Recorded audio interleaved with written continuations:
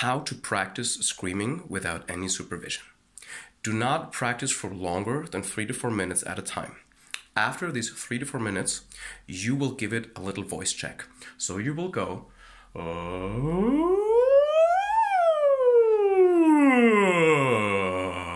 all the way throughout your range, all the way up and all the way down. And you will talk around, yeah, just using my voice, and I'm raising my voice, yeah. To check if your voice still behaves normally, or if your vocal folds are swollen from abuse. If your voice sounds the same as it always sounds, behaves the same as it always behaves, and your voice feels great, you can give it another 3 to 4 minutes of practice. Then you do another vocal check. And if your voice is still well, then you can practice for another 3 to 4 minutes, and then you're going to give it a break. A break for 3 to 4 hours, and then you're going to practice again with the voice checks. Don't forget these. This is really important because that's how you can monitor whether what you are doing is hurting you. If what you are doing is hurting you, something like this can happen. So you go up into your head voice and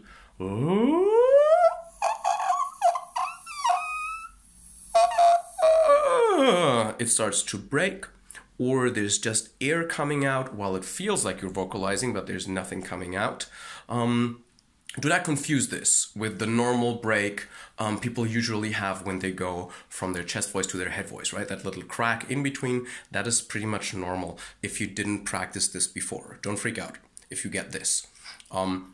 But if your voice is crackly up there and it's not working, this is an indicator for that your vocal folds are swollen and they don't close properly anymore. Another indicator is that when you talk around, your voice sounds hoarse or thin or breathy, or it wants to crack, right? Especially when you raise your voice, it wants to crack. Then you know, okay, what I did was wrong. I abused my voice. I was too loud, or was too tight, or whatever, many ways to do it wrong. Then you're gonna rest. And on the next day, you're gonna check, is my voice back to normal? And then, if so, you will continue practicing. If not, rest till your voice is back to normal. That's also why you shouldn't practice for too long, because some things you can do very wrong if you have no supervision. So really become connected to how is my voice feeling, what feels good for my voice and not. If something feels good and it leaves no impact on your voice afterwards, then it's great.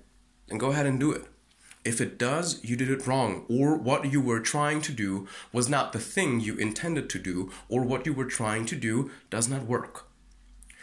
Another fallacy you should not fall into, this, I cannot stress this enough, is thinking that when you do the exercise, it sounds different because you're a different singer, and when you sing it of course sounds different because you have a different voice. With screaming techniques, this is not the case. When I sing, it's gonna sound different than when you sing. But when I do screaming exercises, something like compressed voice, or doing a kargira, stuff like this, this should sound incredibly similar throughout all other male voices. So if you try to replicate something from someone that teaches you how to scream, it should sound incredibly similar, if not almost the exact same. And if it does not, then you're doing it wrong.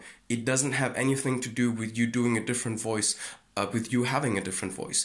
But the mechanism you are supposed to do should create almost the exact same sound.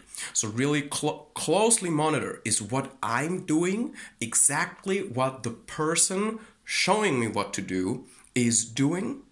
If not, you are doing it either wrong and or differently. So good luck on your vocal journey.